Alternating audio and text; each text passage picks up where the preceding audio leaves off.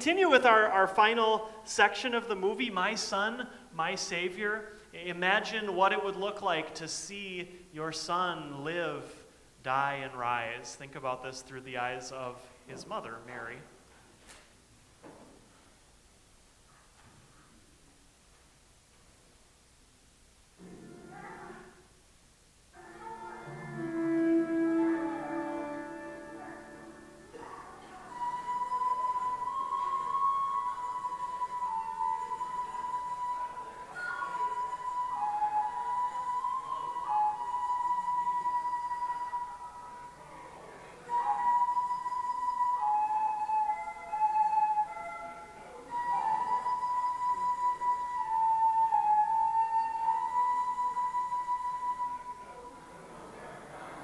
Whoever comes to me and obeys my teaching is like the man who built his house on a rock foundation. When the waters rose and beat against that house, it stood strong. It was secure, built on a rock.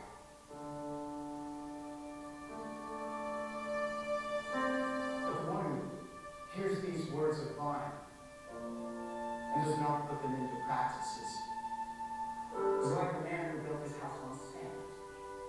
When the waters rose, the house fell with a crash, and the destruction was great. Mary, you look very troubled. What is wrong? Our friends are taking food to John the Baptist. Herod has kept him in prison for a year and a half now. John is not doing well. His mother Elizabeth is my dear aunt.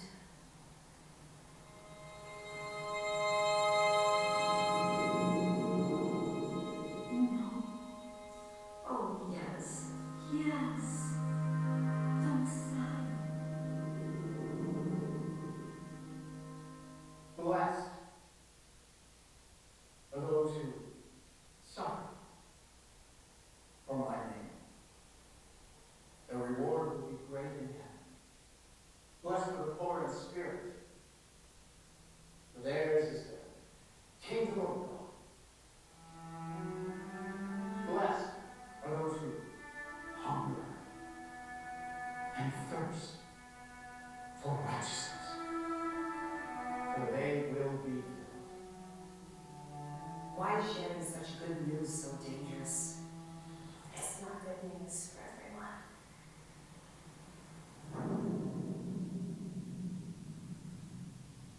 John's greatest happiness was pointing out Jesus. Behold the Lamb of God.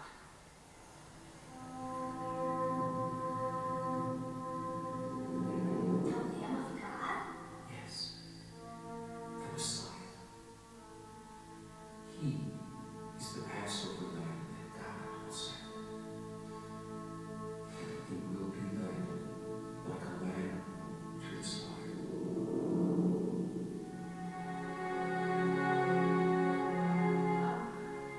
How my soul, how my soul magnifies the Lord. My heart rejoices in God, my Savior. Blessed are those who wait, for you will be comforted.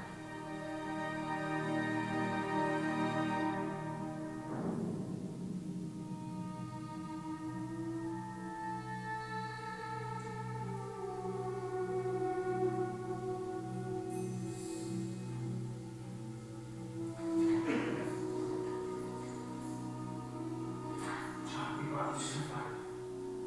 Did you ask? Just as you instructed, we asked if Jesus is the Messiah, or should we expect another yet to come? And what did he say? Jesus said, tell John what you see and hear. The blind see, the lame walk, the dead are raised, and the gospel is preached to the poor. It is true.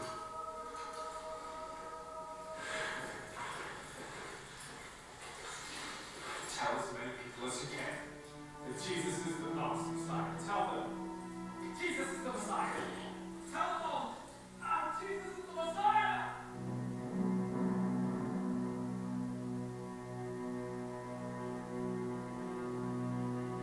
Herod put John to death. I could only watch as my own son's destiny unfolded, as the prophets foretold. He was led like a lamb to the slaughter.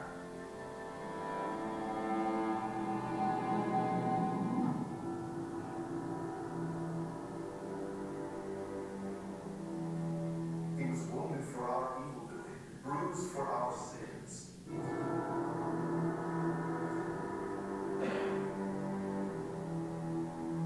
The punishment that brought us peace was upon him. And by his wounds we are healed.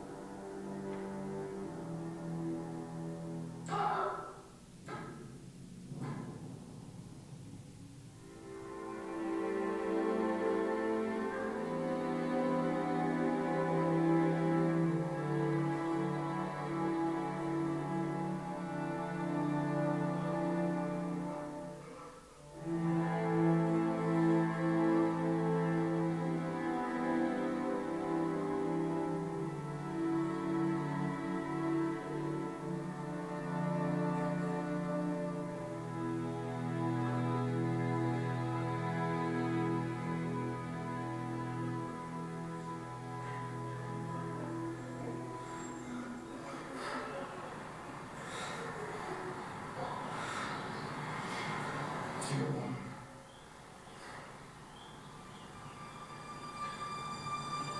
please, if you're so. John, where's your mother?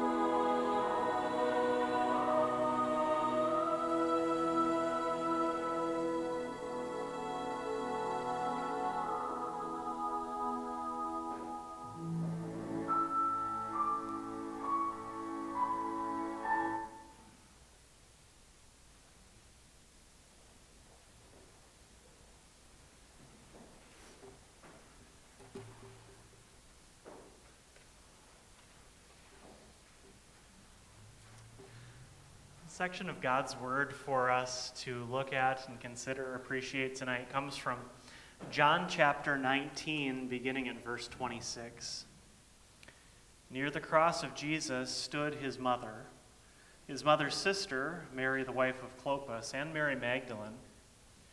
When Jesus saw his mother there and the disciple whom he loved standing nearby, he said to his mother, "Dear woman, here is your son." And to the disciple, "Here is your mother." From that time on, this disciple took her into his home. Later, knowing that all was now completed, and so that Scripture would be fulfilled, Jesus said, "I am thirsty." A jar of wine vinegar was there, so they soaked a sponge in it, put the sponge on a stalk of the hyssop plant, and lifted it to Jesus' lips. When he had received the drink, Jesus said, "It is finished." With that, he bowed his head and gave up his spirit. This is God's word.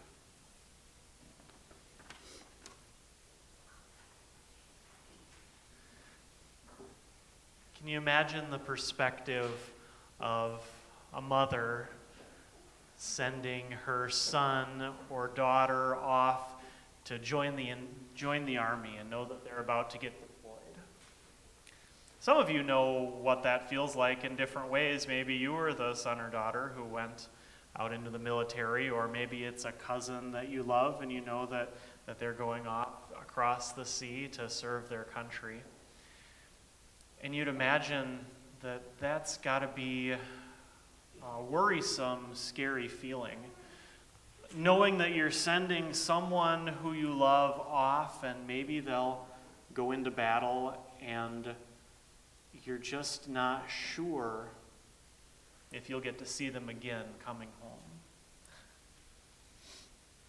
Now, when that loved one does come home, when they get the break, they get to come and see their family, they have a leave for a short time, maybe the family members just can't quite believe it's going to happen until a Sergeant Mom or Lieutenant Dad comes through the front door and they just get to actually put their arms around them and hold on to them. And all of that fear, all of those worries melt away and they're just replaced with joy because you're here, you've come back to us, you're okay.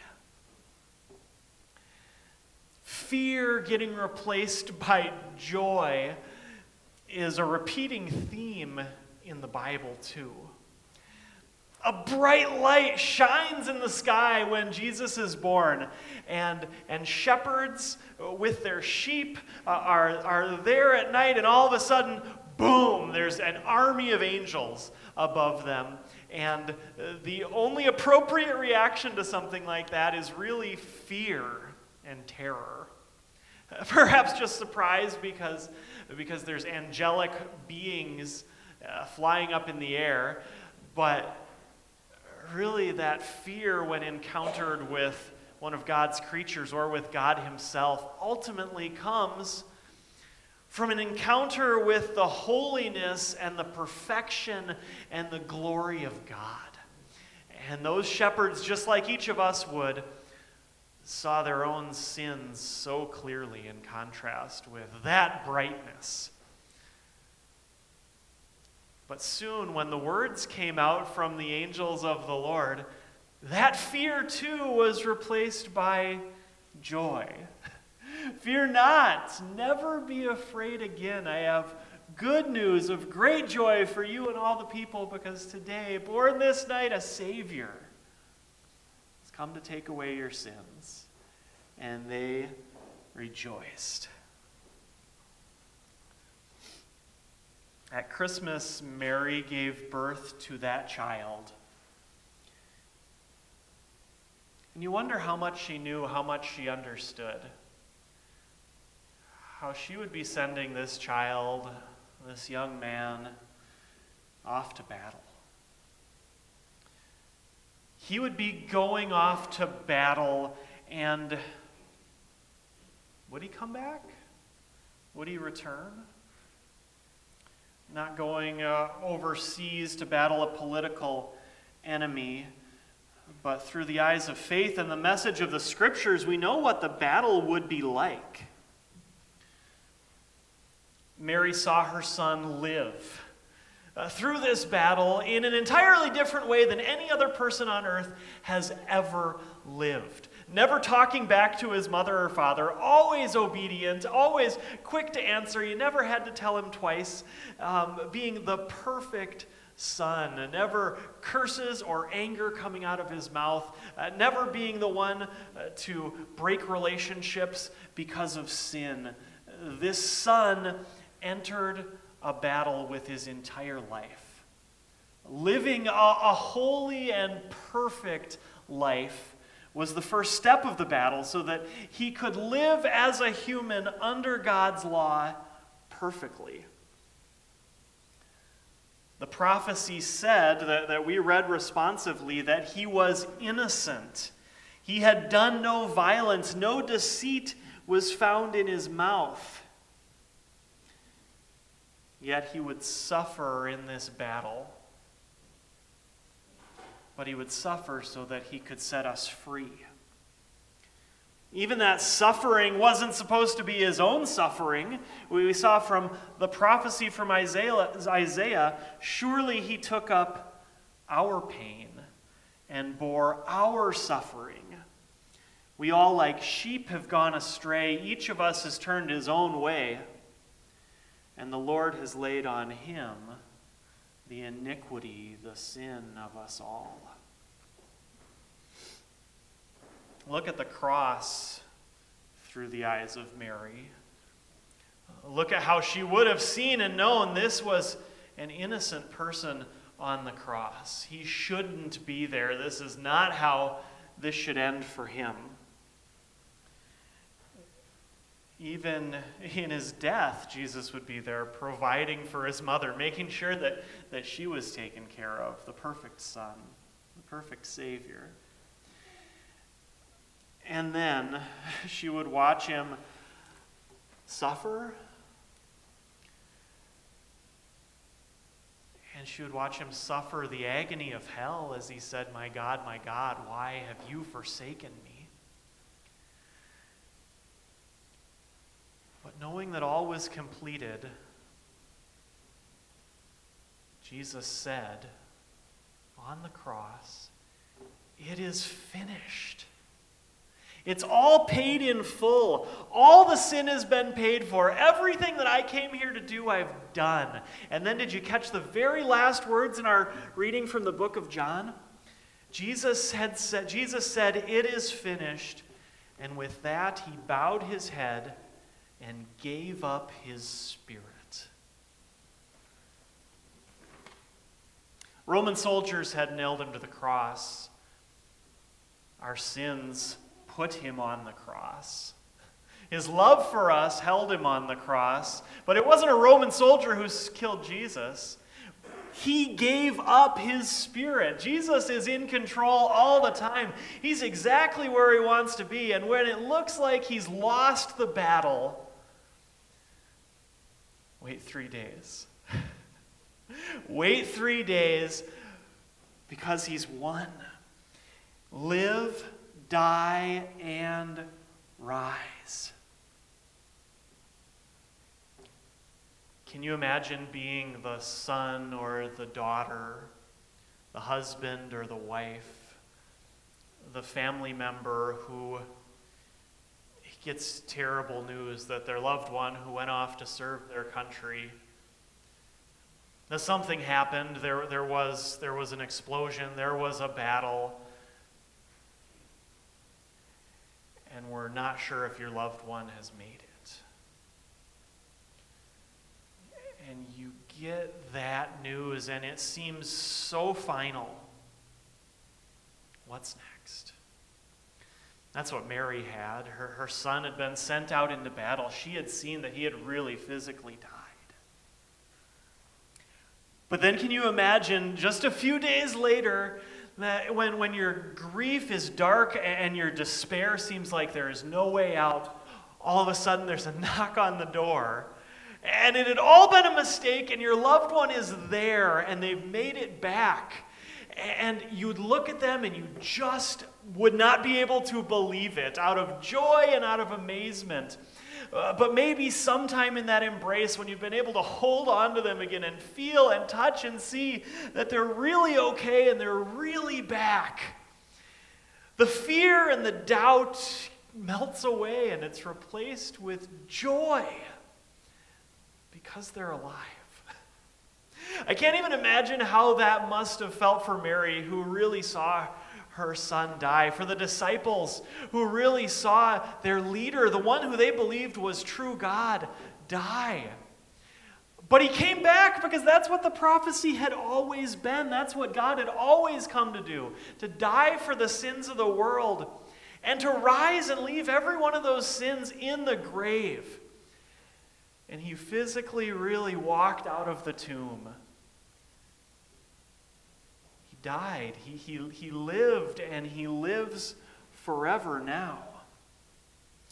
Jesus was sent into battle by his Father so that he could make each of you his brothers and sisters, connected to his Father by grace and through forgiveness. We are blessed to call him our Savior. Amen.